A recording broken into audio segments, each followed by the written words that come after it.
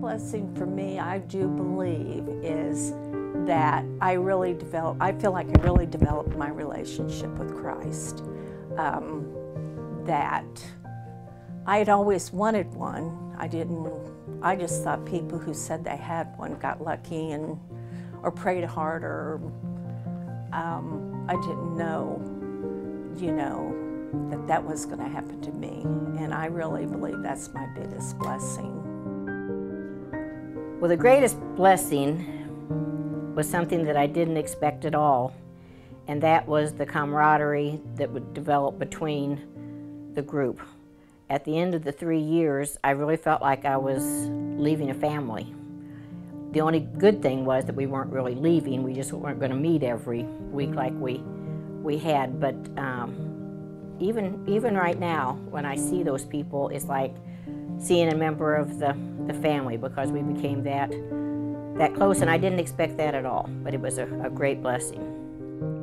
I think that the overall blessing to me was to learn more about my faith, about here again, growing up, I knew nothing really of the Old Testament. We just, we weren't encouraged to read the Bible. And it's been said that, Christ was born a Jew, raised a Jew, and died a Jew. And if we don't know the history of what went into that, to his upbringing, then we can't really know, what our faith entails. Because if you just stop at the Old Testament and even just stop at the New Testament, you stagnate. You've got to keep going forward. You have to keep learning in order to improve yourself, to improve the church, and improve your position with God.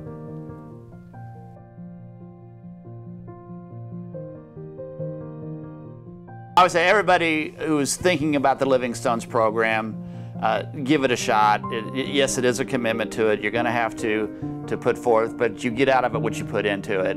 And if you're looking for something to enhance your faith journey and increase your knowledge of the church and all the components around it, and do some ministry and help others, Living Stone's a great place to start. I would tell people, if they are considering Living Stones, that it has been a very great blessing in my life.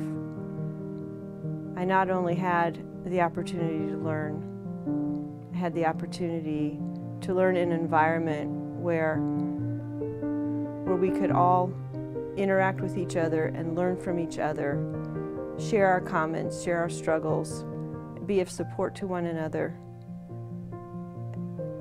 at the same time gaining knowledge, gaining experience in leading prayer services, learning more about our own personality styles and personality preferences, and how all these things help us interact with others. I think people are afraid to commit.